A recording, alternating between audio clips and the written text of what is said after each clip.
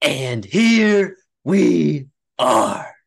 Welcome back to the Redshirt Sophomore Podcast, where we never sit out, except for this past week because it's 4th of July. But I am your host, Matthew Dawson, and I'm here joined today again by none other than co-host and brother, Chris Dawson. What's going on? I am fantastic. I'm excited, ready to be back. Had a great weekend. Shout out Joey Chestnut, hero. Not only did he save the hot dog eating contest, but he defended his title. But guess what? We are 51 days away from college football. Week 0 starts August 26th. Do It's not worry. unbelievable. College football is back. We got media days coming this month. We got conference breakdowns coming from us this month. We got fall camp starting at August 1st. We love it. The dog days of June are over. We're into July. Recruiting is getting really hot right now. We'll talk about that too. And we are going to start, before you know it, we're right into the season. Yeah, it's literally July. I mean, if you want exact numbers, 50 days, 17 hours, 38 minutes, and 0 seconds until college football starts in the FBS level. I'm so pumped. I'm so pumped. Getting some my finally getting my conference previews kind of all sorted out. I've been looking at a lot of over under win totals. There's a lot of really good lines. Vegas has done a very good job this offseason, I believe. It's very tough to tell, and also too, like, power ratings. Like, if you're going off power ratings as well, or you're making your own, like, it's they're not they're not the end all be all. They're not. They're No. not. It's so different. Like, you got to look at. There's so many factors. Like, you can look at, sure, like, returning production, right, is like a big one that has a large correlation to success in a season. But, like, I don't know. You look at a team like Notre Dame. I don't know, who, like, sure, they We'll play lost a week lot of. 0, by the way. Play week 0 in Dublin, Ireland They against do. Navy, the midshipmen. Right. And they lost a lot of offensive production, right? Because they had a tight end drafted, right? And the receivers are gone, but they acquired, like so. I think that, I don't know. It's always a poop shoot. But anyways, let's get started, shall we? How about let's talk Why about not? recruiting. What's going on? 4th of July is always a huge recruiting weekend because, Well, all you say always the past 2 years, yes, last year and this year. But yes, now it yes. is a staple. It is a That's staple what that's what now. I'm saying. You cannot put your phone away for the weekend. Yes, yes, you enjoy it, whatever, have a good time. But college football, you're gonna pick your phone back up on July 5th, and you're gonna be like, "What just happened?" And that's what happened this past weekend.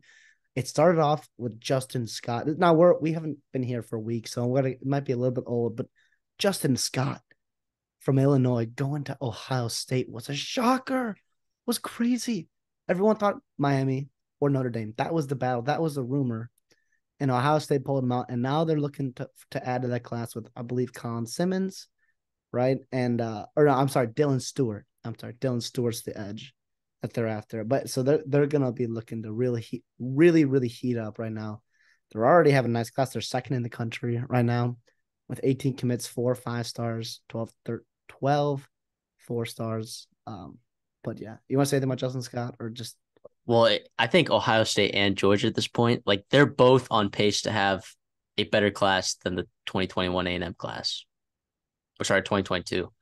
They're yeah, both Georgia's on already pace. over 300. But the Yeah, thing is, they only have 20. They already have 23 commits, so like right. So they only have they room for a couple more. Ohio State, on the other hand, has a chance. Has a nice chance. I agree. Well, and all these ratings aren't finalized either, so ratings could change also as well. That's true. But yeah, Well, but speaking of Justin Scott, though, he went to St. Ignatius, which is in the city and of Chicago, and they played Deerfield, which is the school that both of us went to this past season in the playoffs, and they just could not block him. Of course, I mean he's a 5 star. I mean, yeah, we played against Riley Mills, who was a 5 star, who's at well, Notre five Dame star right and, like, now. rivals or, like, whatever. Yeah, so, like, Sure, yeah, some high four places. star, He was a high top four 100 star. player. They're all the same, right? It's not a huge difference. Um, but Justin Scott was a man amongst boys. He could tell, and he dominated. And he'll do that at Ohio State too. We'll move on. Cam Coleman, you got to be excited about this big weekend. Big month of June continues into July for Texas A&M. Yep. You see him going crazy in the background there. 5-star wide receiver from Alabama. Auburn was the team to beat. Clemson thought they did a good job too. Now they have 4-star higher wide receivers committed in the class. They got another athlete on the way too. They're trending forward who might play defense. We don't know yet. But another just more athletic guys. That's what you need. And then that's what A&M needs, playmakers. It looks like they're getting them in this class. I want you Auburn fans on the message boards to cry about it. Go cry about it. All I see on these message boards is, oh, guess he got the bag. Guess he got the bag. Okay, if you want to look at me in the eyes and tell me that the 2022 class was bought, I might believe you. Okay. But in this instance, every class is bought. Every class is bought. I'm sorry. But let's analyze this. All right. Cam Coleman, A&M was the first team to offer him. They were the first team to offer him. Guess what? He has family in Bryan College Station. Okay. They have a fantastic receiving core where true freshmen, had immediate impacts on the team, and they saw that. Three of them had immediate impacts on that team. And I think he saw that and said, you know what? Let's go. And let's not kid ourselves. There are 4 wide receivers on that roster that are going to get drafted to NFL teams. Okay. Yeah, sure. Jimbo's only had 2 receivers drafted in like the last however many years. It doesn't matter. Yeah. It doesn't matter right now. What matters is that they have talent on this team and they're going to look good throwing the ball. And you know what? Bobby Petrino's a plus. Hugh Freeze is a great coach to play for if you're an offensive player. Obviously, like I wouldn't blame Cam Coleman for going there, but to say that it was just NIL is blasphemous. So if you're on the message boards, not just as an Auburn fan, and you just don't go crying. Don't go crying if you don't get a recruit. All right, just come on. Don't slander the kid. Don't drag him to the mud. And secondly, if you're upset that A&M allegedly outbid you, fucking open up your own checkbook and write something to your collective, okay? Yes. Do something about it. Yes. If you're crying about it, oh, it's a NIL. No, whip out your checkbook and make sure he comes to Auburn or Clemson or whoever it was, right? Yep. Okay. You better believe I'm part of the 12th Man Foundation. You better believe it. Guess who's leaving their mark? They love your little monthly subscription, don't they? They love my monthly subscription. All right, we'll move on. This is Florida State we're talking about now. They had 3 commits, defensive lineman, D.D. Holmes, Elijah Moore, wide receiver, not that Elijah Moore, different one in high school, 4-star wide receiver, and then Ricky Knight, 4-star athlete for them. Kansas, a team we don't talk about a ton recruiting-wise. They just got a 4-star edge from Katy, Texas. That's a big deal. They have 3 talent breeding talent, by the way. Yep. 3 4-stars in the past 3 weeks. 3 4-stars past 3 weeks. And typically a team that doesn't recruit that well, they got them going over there after a successful season. They're capitalizing on it. I love that for Kansas. You know their collective is good because they do it for basketball. They're very successful in the NIL and basketball. So you know it should be able to translate for that football too. So that's good to see. Vanderbilt, another team we don't talk about a ton recruiting-wise.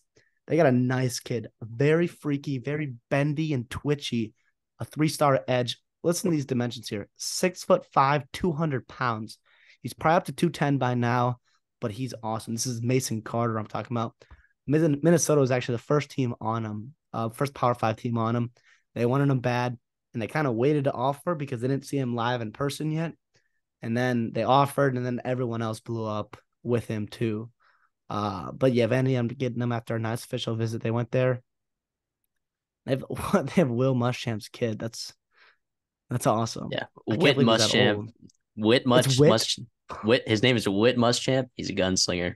Watch out. He's a quarterback. He's gonna be quarterback. He's a quarterback. Watch out, SEC. You know what's crazy is that his dad, if he stays at Georgia, right? He's still a D coordinator at Georgia, right? Yep.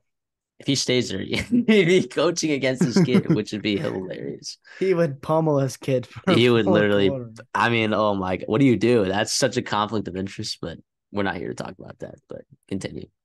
All right, then moving on to UCF, a popular team for us. If you've been following us, you know we love our UCF recruiting right now, especially coming up from G5 to Power 5. They are taking advantage of that. And again, we talked about it last episode with Kylan Fox, right? The 4-star athletes probably can play tight end for him. Quay Birdsong. He's a linebacker that decommitted from Cincinnati, which we talked about a couple weeks ago. He's coming to UCF. And then the interior offensive linemen all committed this weekend. They have historic success there. They have 3 of their top 10 highest rated recruits ever committed in this class. You'd love to see that. And they're not done yet for sure. Georgia got a nice offensive tackle, I believe, yesterday. Maybe 2 days from now by the time this is uploaded on Wednesday, July 6th or July 5th. But they also have DeMarcus Riddick, who is on flip watch. Bama is really trending for them right now. But then today or yesterday, Thursday, July 6th, the big news was Elijah Rushing, edge, staying home, going to Arizona over Oregon. That was a huge deal. That kind of came in a couple days ago that you started hearing, okay, Arizona's trending, and everyone's like, what? Everyone's freaking out on the Oregon side.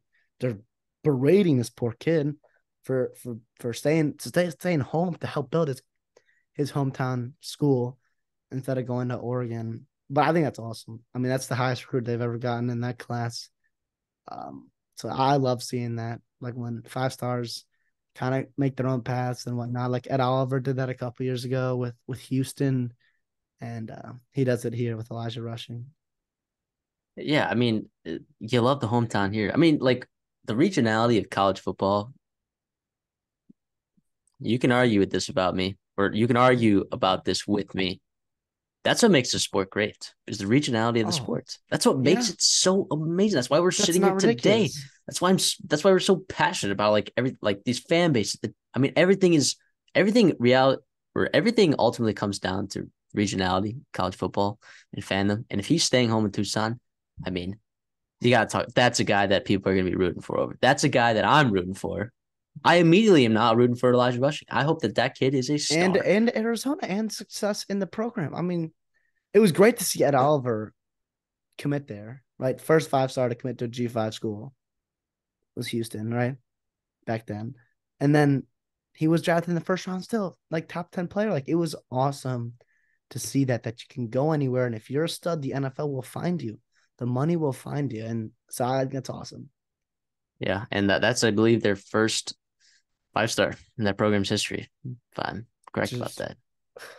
talk about a lot of meat left on the bone in that state. Arizona pumps out talent all the Yeah. time. And look at Jed Fish. And people, like when he got hired, people were pissed. People were pissed when he got hired. People thought that they were just flushing money down the toilet. I mean, they fired someone. They what was it, like 7.5 million buyout. It was Kevin Sumlin, wasn't it? Yeah, someone they bought him out for like 7.5 mil, and then they brought in this guy Jed Fish, who like no one had heard of. And look at him now. Look at him go. Look at him go. That's all I'm gonna say. People make fun of Jimbo Fisher for riding the coattails of Jameis Winston. Johnny Manziel, Kevin Sumlin owes a big thank you to Johnny Manziel. I mean, he's ridden his coattails. He did it for 10 years. He rode his coattails for almost 10 years and made a lot of money for it. Okay, anyways, crystal ball time now. These are players that have not committed yet, but are trending to these schools.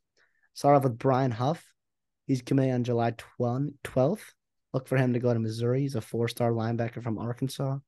Nick Marsh. Here's a top 100 player from the state of Michigan. Looks like he's going to Michigan State. Penn State and Kansas is also in there, but all signs are pointing to Nick Marsh right now. Jacob Gidd is committing July 6th, which was today. He ended up at he hasn't committed yet though. I'm so sorry. Anyways, Wardell Mack. Matthew, can you check on that for me real quick? Yep. That's Jacob Gill. Yeah. Oh, Wardell Mack, he committed to UCF. another big time. Yep, there we go. 4-star safety from Georgia. I mean, look at this offer list: Bama, Florida, OSU, Oregon. Big time schools wanted him.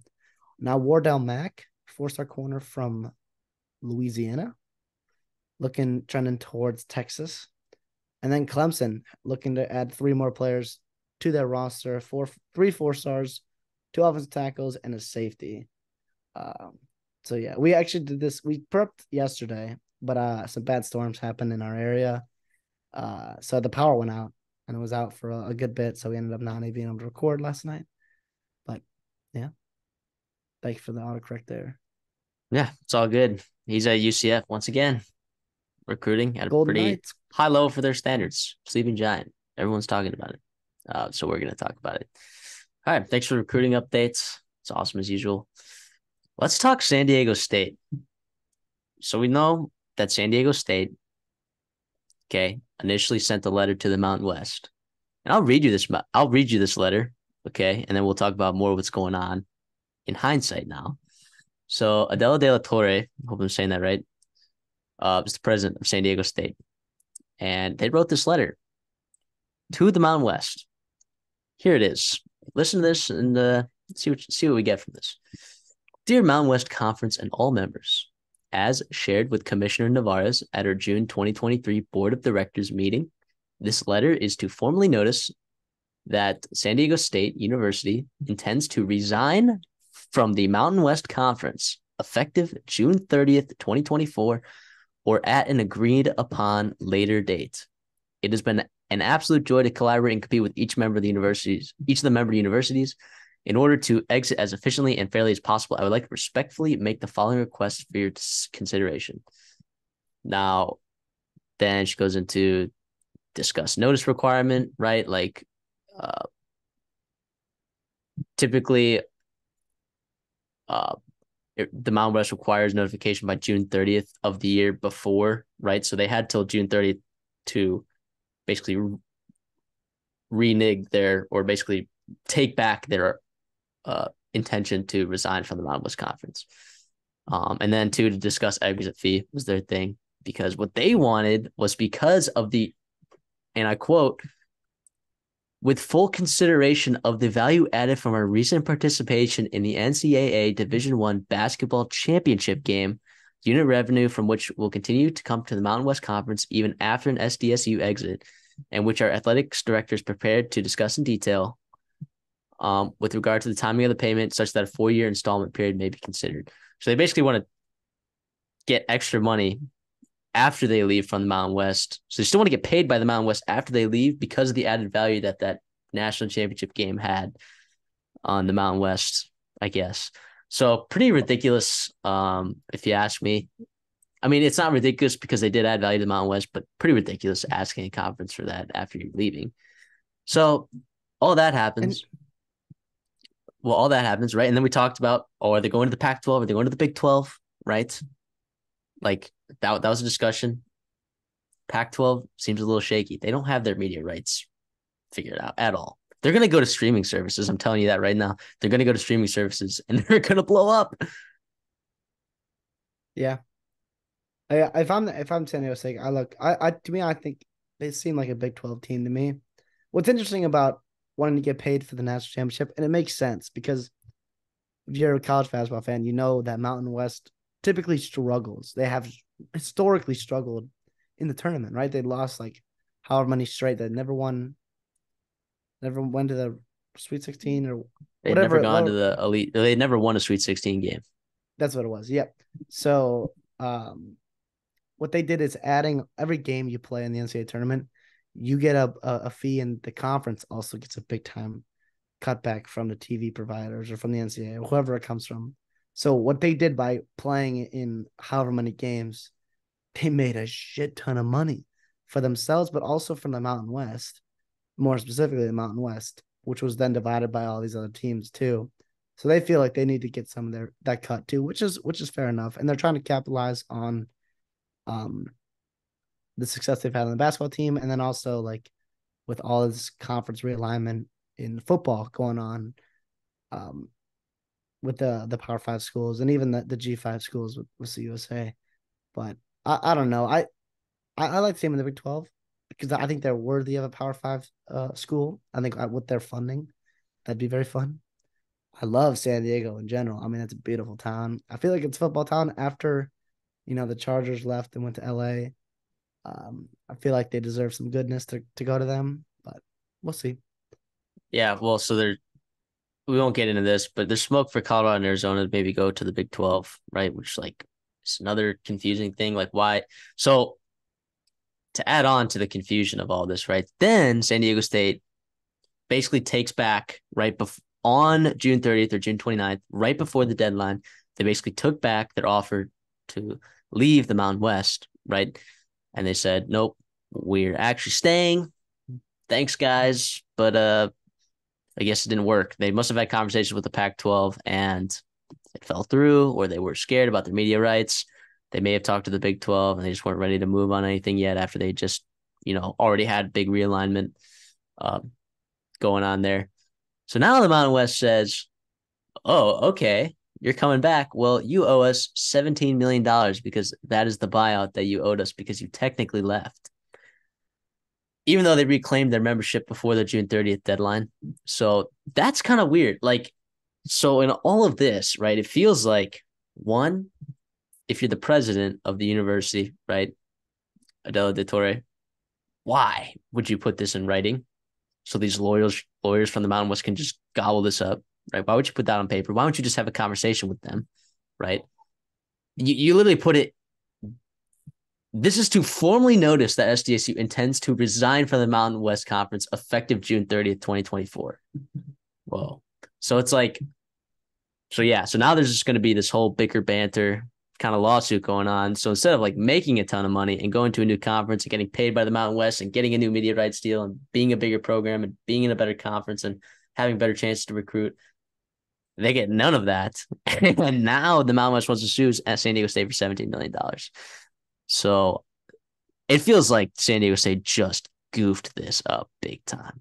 They just goofed this up. And there's no other way to put it. I just feel like, I think this is on the, now what's funny is that their athletic director, John Wicker, he won like Sports Business Journal 80 of the year, right? Nice job, buddy. Yeah, nice job. I guess he coached that basketball team, right? I mean, I don't know. I guess he's Matt Bradley for some reason also. But anyways, I thought, I don't know how they vote on that award or whatever, but basically, apparently he's a pretty decent AD. Where was he in these conversations? He must have been in these conversations because De La Torre said that our athletics director is prepared to discuss in detail with regard to the payment or the timing of the payouts for the 4-year installment period. That would be the rights that come from after this basketball championship game that I don't know. This is a whole mess. San Diego State deserves better, is what they deserve.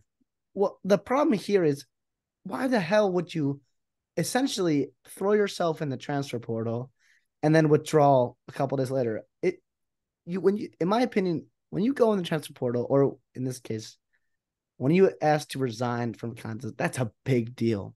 That is a monumental decision that's going to affect everybody in your organization, the entire school in general, and the whole conference that you are leaving and the conference you are joining. That is a decision that has to be thought out and made final. It sounds like they just got like a rush. They're like, okay, let's do it and let's throw it out. And if we give ourselves time to come back, the problem is when you come back, your bonds are already broken with the conference. You definitely insulted the Mountain West and all those teams and the presidents and the commissioner of the Mountain West. It was just dumb. And I get it that you're, putting pressure on Mountain West, but whatever you thought was going to happen absolutely backfired.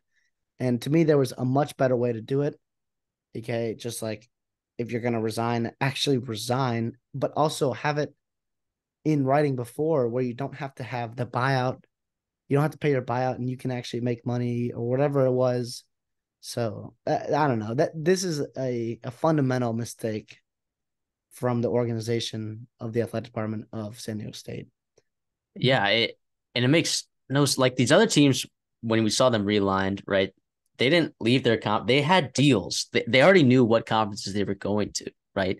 And by resigning, they thought, oh, we have leverage now. Either the Mountain West gives us a bigger deal or a higher share of their revenue, or we're going to land in this other new conference, assuming that they were going to get into another conference. It feels like they must not have even been in talks with the Pac-12 or the Big 12, because otherwise, how did this deal not get done? How did it not get done? What's crazy, and you saw how quickly it all happened with Texas and OU moving to the SEC.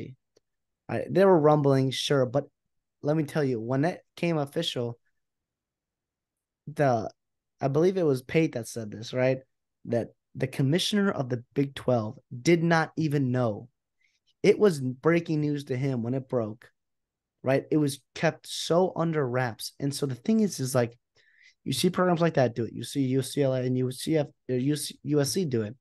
You see teams from the AAC move to the Big 12. There was a blueprint laid out for you exactly how to do it. Where you're in closed door meetings, you're figuring it out, and once it's all finished, then you actually make it public. And what's crazy is like they just did not, and they thought maybe, they'd put pressure on the conference to be able to force their hand, but obviously no, it did not work. Yeah, and it's like this is a school that wants to move to a bigger conference and get paid more money, right? Because they want people to take them seriously, and they should. It's in a premier location. It's a solid school academics wise. They have good programs, right? Even though they're in the Mountain West, they have good programs.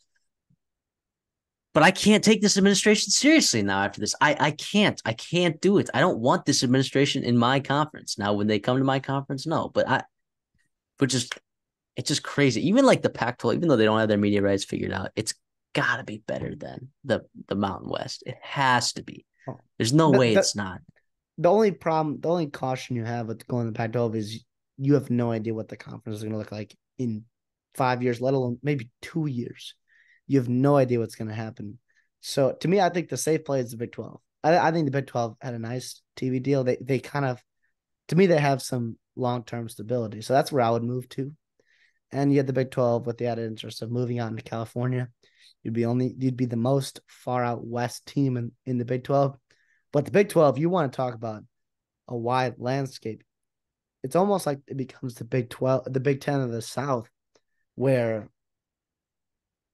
you go from coast to coast. You're at San Diego, but you're also all along, Central America, the border, and then down into UCF into Florida too. So to me, that it's just, again, regionality of college football matters, but with conference realignment, you're going to lose out with that some.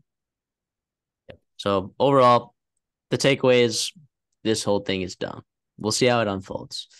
Call me in a year. Yeah, call us in a year. Obviously, we care, but this whole thing seems dumb. So, anyways, ESPN. Yeah, We lost folk. oh, We lost some folk heartbreaking. at ESPN. I mean, to name a few, Todd McShay, right? Max Kellerman, meh. Right? Susie Colbert. I mean, NFL guys, Matt Hasselbeck, Rob Ninkovich, Steve Young, Keyshawn Johnson. I mean, you lost a lot of guys. These are all football guys, too. Well, Max Kellerman's kind of everything. He's Iguodala, right? But the biggest one where I think I know you agree with it, they goofed up.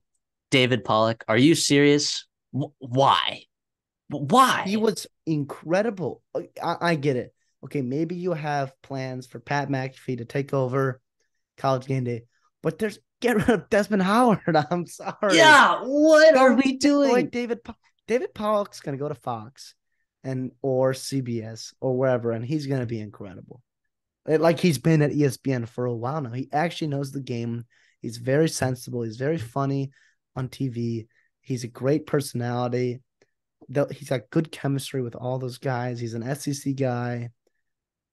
That really really was surprising, and Yeah, that was a I get very everyone surprising else. move. Even Tom McShay, I get it. You don't really need two draft experts. It's fun when they debate dot whatever. Keyshawn Johnson, kind of an idiot. Jalen Rose, kind of an idiot. Jeff Van Gundy, yeah, that's kind of tough loss. NBA Susie guys. Colbert is actually good. Susie Matt Colbert was Hasselbeck, fantastic. She does not yeah, get enough credit. She's no, awesome on the sidelines. She's awesome. So I yeah. was shocked. I was shocked.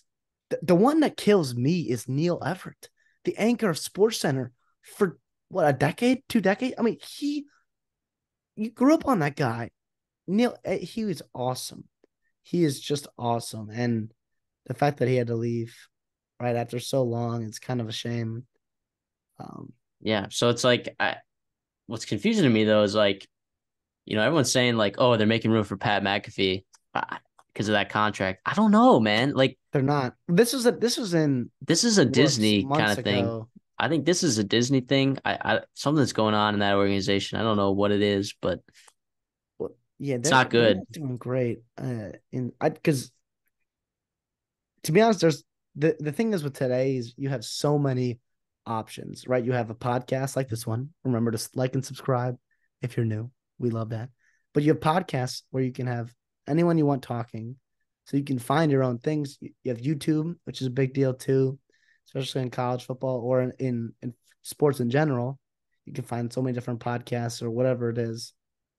And then you also have streaming services, but you also have Fox and CBS and, you know, NBC for a day or two. Like there's a lot of different sources for all your media. And to be honest, ever since everyone else started getting better, to be honest, ESPN got worse. They got worse. They dug themselves in a hole with the debate format. And it has not paid out, in my opinion. That's why Max Kellerman's gone. Yeah. I think Jalen people are Rose. smarter. I think people are smarter and they want more. They want more analysis and less Exactly. bickering, whatever. And it gets a lot of clicks, but retention is not there. Yeah, it's a shame. I hope they get their actor. I'm sure all those guys will, find land on their feet because they're really good, and I'm sure they made plenty of money. But you hate to see people getting let off, especially when it's not necessarily their fault. It's just due to budget cuts. But Right. So pretty wild. Pretty wild. All right. Let's get into this. David I've Pollock, hey not. David Pollock, David Pollock. If you're not doing anything, the next couple months, you want to come over to our podcast? What? If you're free, let us know. We want to We'd be talk. glad to.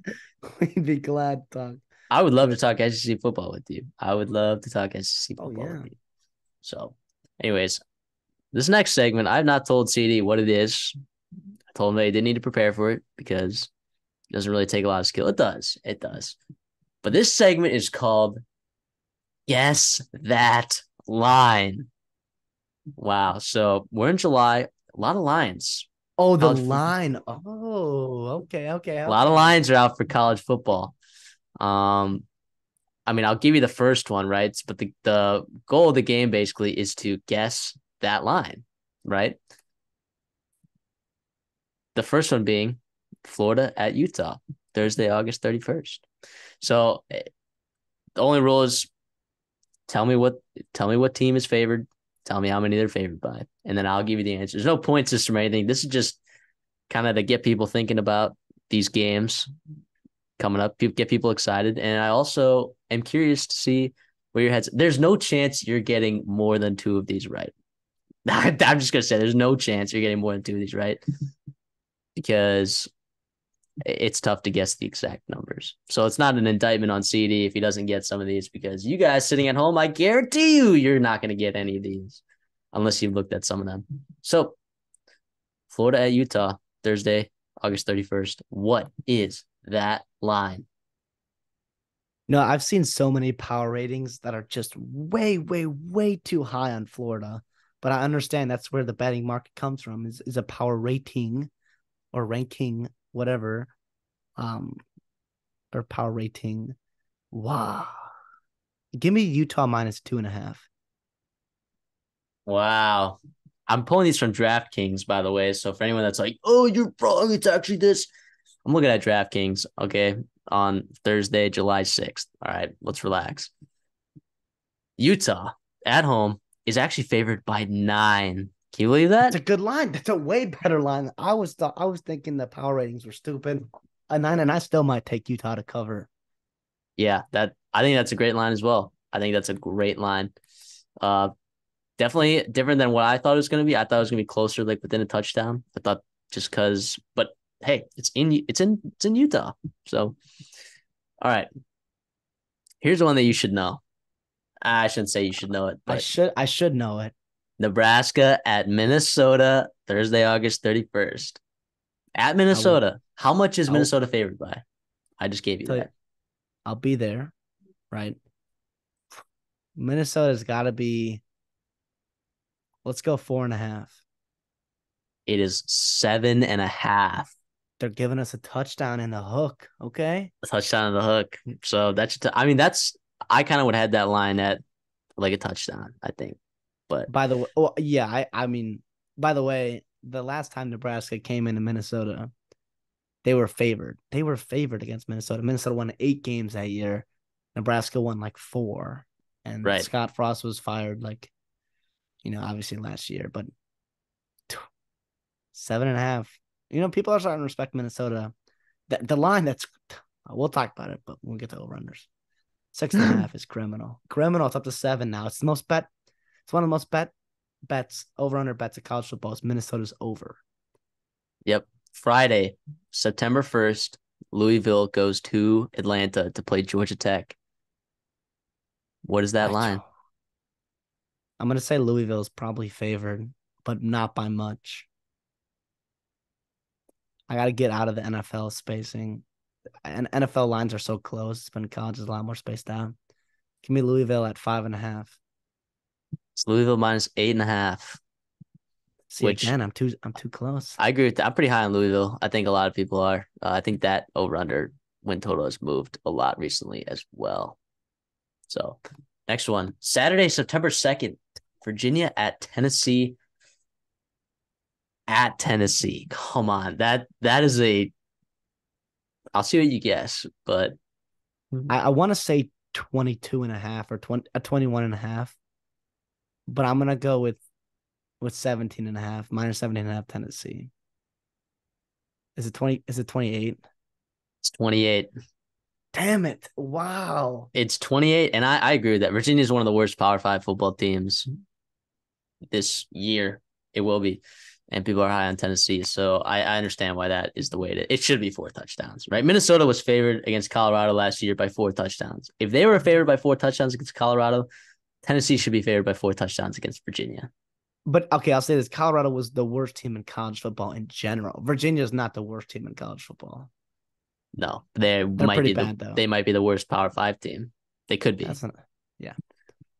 They could be. All right.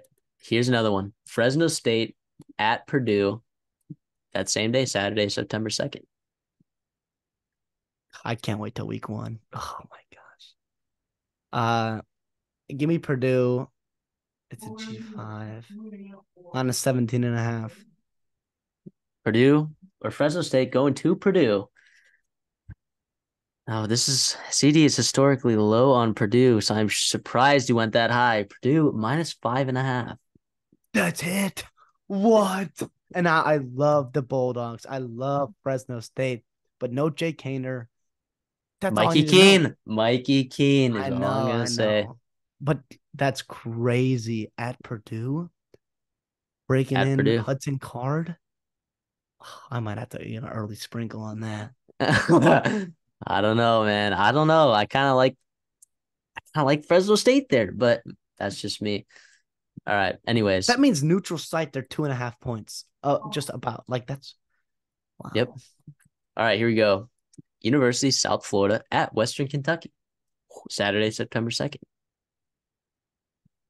Oh, I want the Hilltoppers to be favored here. USF is bad. But Western Kentucky isn't great either. But they do have our guys, Austin Reed and Malachi Corley. It's really my guys. Gonna win me our fantasy bet. Give me Western Kentucky minus 3.5. You're right to be on Western Kentucky. It is minus 14. 14. It is minus 14. Look at the CUSA. Isn't that pretty wild? Okay. That's a lot. Yeah, but also like South Florida was so bad, dude. They were really bad. They also got new head coach Alex Golish, who's your OC at Tennessee. So they were 130th in points given up per game last year defensively. They're gonna have to outscore people this year. They gave up 6.5 yards per carry. That's really bad. That's terrible. So I get that. I think Western Kentucky's awesome. I'm going to be rooting for them this year, as always. Here's a good one. Here's a really good one that I was shocked to see, actually. Boise State at Washington, Saturday, September 2nd. I was nowhere close when I guessed this line. I like Washington a lot, and I'm pretty sure Vegas does too. But also, we Boise State's nothing to be messed with either. but it is at Washington. Washington minus 17.5. Wow, you were a lot closer than I was. It's minus 14 and a half. And I had it under a touchdown. Now Oh boy. I realized my mistake. I think in my head I was like, oh, it's under a touchdown, neutral site. But I'm like, at Washington, maybe it should have been like 10. I don't know. But just from eyeballing this, not looking at these teams side by side, comparing schemes, whatever, I had this under touchdown just by guessing it. So I'm surprised that you got that. That was pretty good. Now again, I'm also Taylor Green's best friend. So by best friend I mean his lover. I'm a huge fan of Taylor Green. If people who were listening to the show before don't know, or who are new to the show don't know. Next game, UTSA at Houston, Saturday, September 2nd. A huge game for Houston, by the way, who has a much tougher schedule than I think a lot of people realize this year. They need to Yeah, get out and to a hot start. too bad they won't. They're gonna lose by 2 touchdowns in this game. But give me UTSA minus 5.5. Wow. Could be an early sprinkle. UTSA is not favored. Houston is favored by 2. Houston minus 2. It's at Houston. Wow. Now, Houston, they return nothing on the defensive line. They It get didn't matter. That defense line was terrible, anyways. Last year, 2 years ago, was they were good. a little bit hurt. They were a little injured. Donovan Smith comes in there at quarterback to replace Clayton Tune. No Tank Dell, but they get Matthew Golden. A couple nice transfers at receiver as well. So I don't know. Could be interesting. They also get what's his name? A linebacker, all Big 12 linebacker transfer. I'm blanking. I'm blanking. But anyways, pretty good. So I don't know. That's interesting. I get why I Houston think it's a really good line. I think it's a really good line. UTSA money line. Let's bet I on don't know. that. I am going on record saying that that is a very good line because it's also kind of like last year. It was. I remember Houston, Texas Tech. Early came out. Lines came out Monday morning. I looked at it. I'm like, Houston plus 3. And then I hit it hard, and then that game, oh, that was so scary, but it ended up going to overtime, and then Tech won by 2, so it was huge. It's Yeah. massive. Or Tech won by no, I got it 3.5. It ended up at 2.5, and they lost by 3. I think it was 33-30. I think was the final score. So it was, to say the least, awesome. But yeah, so respect Houston for covering for me that week. Awesome. Here we go. South Carolina at North Carolina. Oh, this is, I think this line is wrong, but I think it's really good. I think South Carolina is favored, and I think they're favored by 4. Nope. North Carolina minus 1.5. It's at North Carolina. I get it. I get that. That's what I'm saying. I think it's a really, really good line. I think Yeah. if it was at South Carolina's favored. Probably by more than Yeah. 1.5 because like It's at a probably by neutral, 4. They're probably by 4. yeah, at a neutral site, South Carolina is favored for Yeah. sure, Hands down. hands down. So that's why I think that's a solid line. Uh, Here's an interesting one: West Virginia at Penn State. It's going to be closer to that Tennessee Virginia line than the Boise State Washington. I'm going to go 24.5. Close, no cigar. Minus 20, Penn State. Okay. I like your Yeah. line. I think this is a good line, but I like your line better. I think. Yeah. Now again, this is Uh, we're saying this. Don't go to your phones and bet these games. Okay. I don't have any of my information in front of me regarding either of these teams. I haven't dove into like these coaching matchups. I haven't dove into these games yet. I'm just saying we're thinking out loud here, just like initial first reaction. see So where our heads at. See where your head's at right now do before not you get any rush. ideas. Although there is one game on here that you can get ideas because I already got ideas.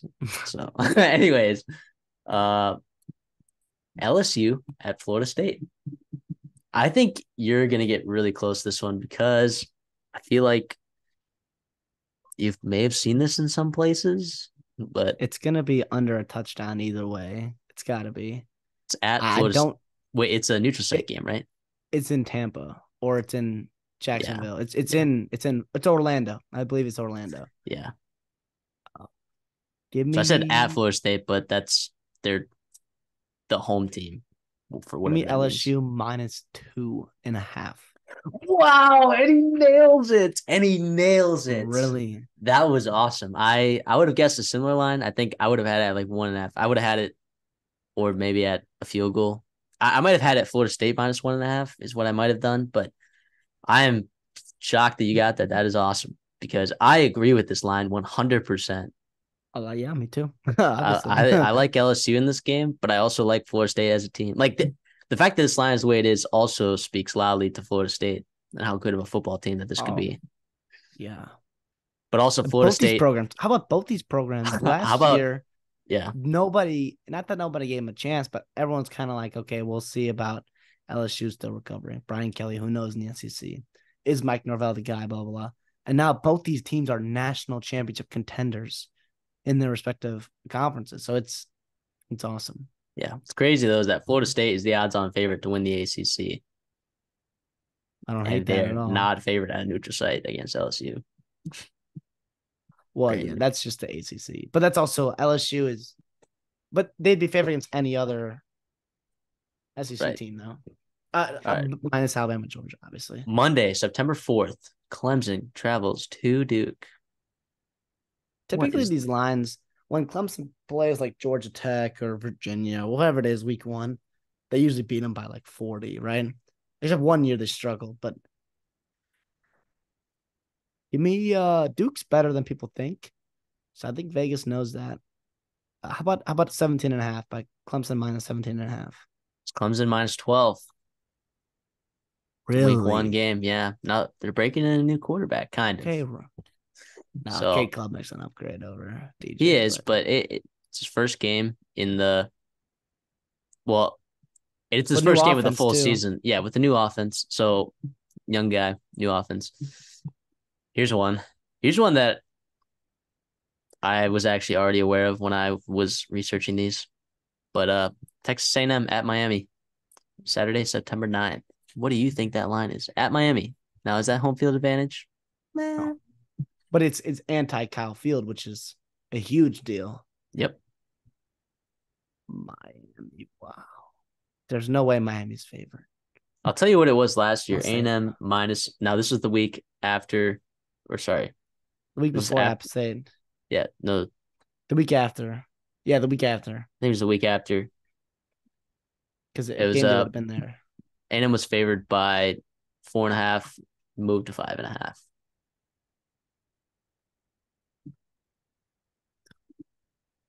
Give me you know what? Maybe Miami's favored by one.